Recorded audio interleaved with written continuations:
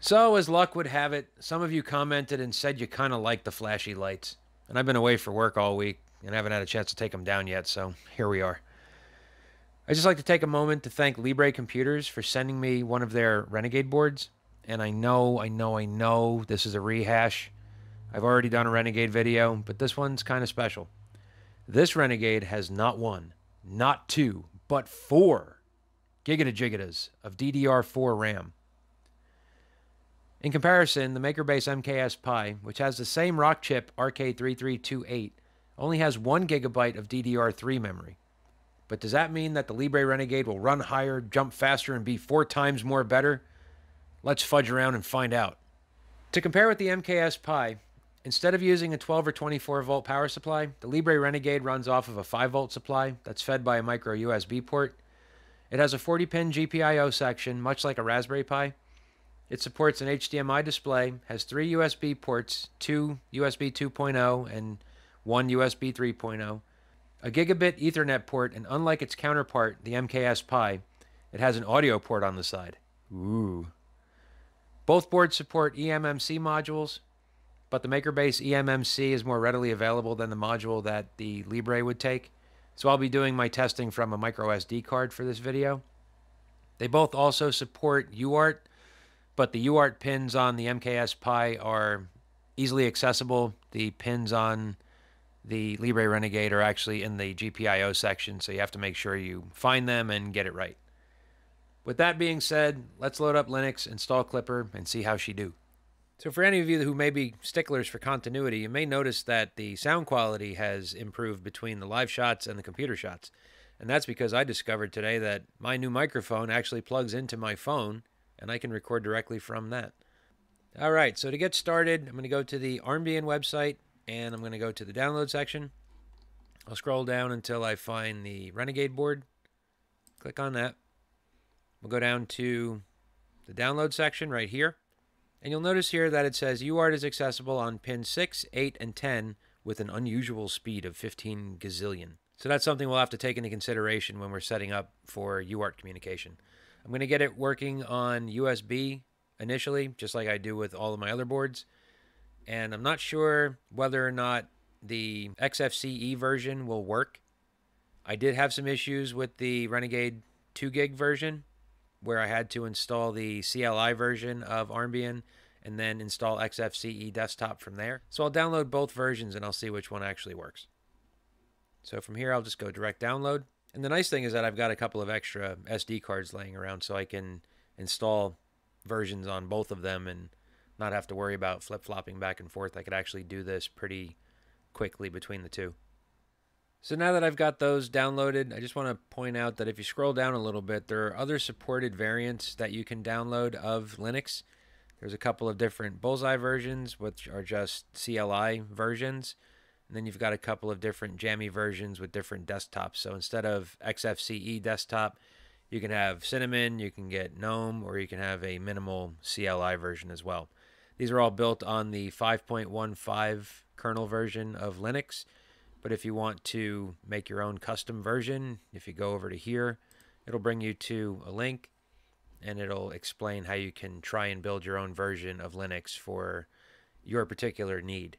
Once we get that, we can load up our Raspberry Pi imager. We'll choose our operating system, scroll down to Use Custom. I'll scroll down to where I see the Armbian Renegade Jammy Current. This one here is the CLI version. This one here is the desktop version, as you can see right here, XFCE desktop.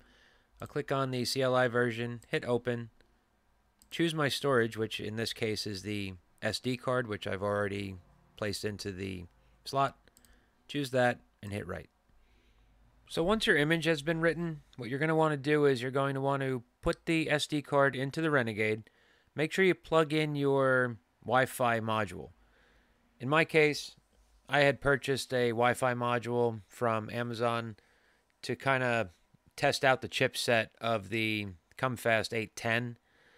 I had mentioned in another video, actually I believe it was my Libre Renegade video, that the 810 uses a certain chipset which will work on these single board computers, and the 815 uses a different version of a similar Wi-Fi module which does not work.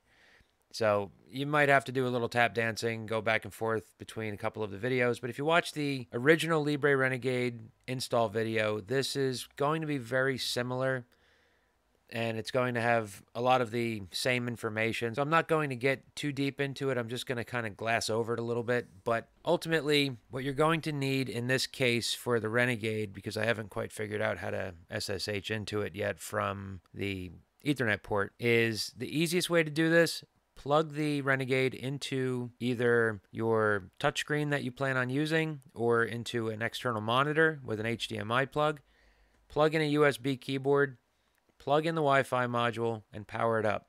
Because as it's going through the initial boot sequence, it's going to ask you if you want to install Wi-Fi. And when you say yes, you go into a command line network manager, you set up your Wi-Fi, and everything just seems to come up after that. You set your local zone and things like that. And what you'll get is you'll get a command line. Right now I've got PuTTY called up and I'm SSHing into the board, but the steps are very much the same. Once the installation is complete, you'll get the command prompt over here. And what you're going to do initially is you have to install XFCE, because I use the CLI version and the XFCE version does not seem to install right out of the gate. So for me, I download the CLI version. Once I go through the initial setup steps and I get onto Wi-Fi, first thing you're going to want to do is you're going to want to command a sudo apt-get update, hit enter, put in your password. It's going to update all of the repositories. Once it does that, you just press the up arrow and change update to upgrade. And it will go through and it will double check all of the information that you have on your Renegade. And it'll ask you if you want to update anything or upgrade anything. Just say yes and go through those steps. Once you do that, what you're going to want to do is go to sudo apt-get install and type in XFCE4. Hit enter. And once it builds all the dependencies, it will tell you whether or not you have it installed. In my case, I have it installed, but it'll ask you if you want to install it. You say yes. Once it installs XFCE, it takes a couple of minutes and then we can move forward. Once XFCE is installed, then we can go in and create our git clone. And again, to do the git clone, we just do a Google search for the Kaya GitHub page. Scroll down, follow these 3 steps right here. Typically with all of the Armbian and XFCE installs, it will automatically install Git for you. So you don't have to do this, but if you do need it, it's always there, just like I've covered in a couple of other videos. We run the git clone, then we can run the Kaya script. And this isn't much different from any other Klipper install at this point. Couple of extra steps. You have to connect to an external monitor with a keyboard, but from that point on, the steps are the same. Load the Kaya script, install Klipper, install Moonraker, install mainsail or fluid, or install mainsail and fluid. The only difference between installing mainsail and fluid versus mainsail or fluid is that when you initially install either mainsail or fluid, it will automatically assign port number 80. If you want to install the other web UI, it asks you for a port number, and at that point, just use the Octoprint port. Use 5000, because we're not using Octoprint, so we can use that 5000 port. And I've also found that port 5001 will work as well. Once we have all of that installed, we can then go to our Klipper directory. So we can say cd:/Klipper. And then we can run make menu config. And you'll see a lot of the stuff is the same. From here we can go in and we can create our file, set up all of the configuration options, hit Q to quit, type in make to make our binary file. We can log into our Renegade via WinSCP after we get the IP address for the Renegade by going to our router configuration. In my case, the IP for the Renegade is 192.168.1.21. Port number 22. Put in our login information that we created when we established the Armbian install, and it's all pretty much the same. At this point, we've created the Klipper binary. Go into the Klipper folder, go into the out folder, take the klipper.bin, save it to an SD card, rename it, put it into your printer, and flash the binary. If you've already flashed binaries for Klipper, with another board, you don't have to flash a new binary. I'm just going through the steps again very quickly, again to glass over everything involved. I do have the Renegade working by taking my Neptune 3 printer.cfg, copying it from my MKS Pi, which is not connected right now, pasting it into the Renegade's information here. I'm using the serial by ID, but I should be able to, again, TTY USB 0, save and restart, and we can see right here it connects. So it all does seem to be working. So far the Renegade does seem to be a little bit more responsive than the MKS Pi. It just seems a little snappier. I have a screen attached to it, and it does look like the resolution is defaulting to the 1024 resolution as opposed to the 1920. You can tell because when Klipper screen loads up, the icons are a little bit wider. I have been able to force feed a resolution of 1024 by 600 to the 7-inch screen, but the 800 resolution for the 5-inch screen did not want to force no matter what I did. I'm not sure if the Renegade will run on the 5-inch screen. I'm going to have to order another one and find out. But it does seem like it's very happy running native with the 1024 resolution rather than the 1920. But I am very interested in seeing if a 5-inch screen would work, only because the 5-inch screen is just that much smaller, but it's still a pretty big size. And the 7-inch screens on the table that I've got my printers on just kind of gets in the way. So if the Renegade will work on the 5-inch screen, that's actually a +1 for the Renegade versus the MKS Pi. Also, the fact that we're running 4 gigs of DDR4 RAM, chances are we'd be able to run more printers off of a single Renegade than we would off of the MKS Pi. The limitation would be the amount of available USB ports and whether or not I can get it running on UART. I've got it running on USB right now. I'm going to try and make some attempts to get it to run on UART. I've got those Arduino pins that I can run a jumper to the UART plug that I have on the board and try and do it that way. And hopefully I'm successful. It seems that on the Armbian page, there is some information about having to set up an unusual baud rate for the UART on pins 6, 8, and 10. I just have to mess around with that and see if I can get that to work.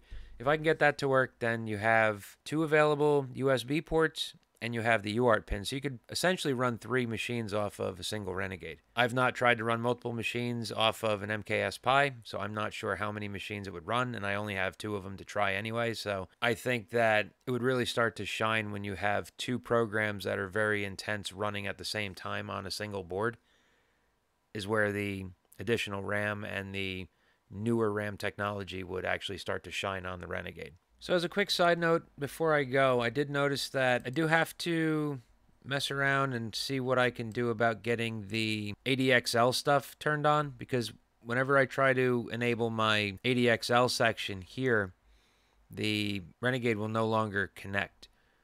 So there's something that I have to do here. I probably have to turn on SPI or something on the Renegade. I have to start poking around with the configurations for that, but that's just something to keep note of right now. This is still kind of a work in progress. The Renegade will connect, the Renegade will work, and it does seem to work well, but I have to dig in and see what's going on with this. If anybody is familiar with single board computers and maybe a little bit more savvy with Linux than I am, let me know in the comments what I can try, and I will definitely give it a go.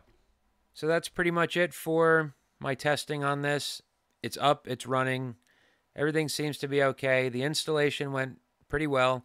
I ordered this board last night and received it first thing this morning. So if you're in the market for a single board computer that can run Klipper and you want it yesterday, order it from the link in the description. Again, there are 2 different variations. There's a 2 GB RAM and the 4 GB RAM. I have the 4 GB RAM. The installation procedure is very much the same. Install Armbian CLI, install XFCE4, install the Klipper script, run through your Klipper configurations. Everything else is all pretty much cut and dry from there.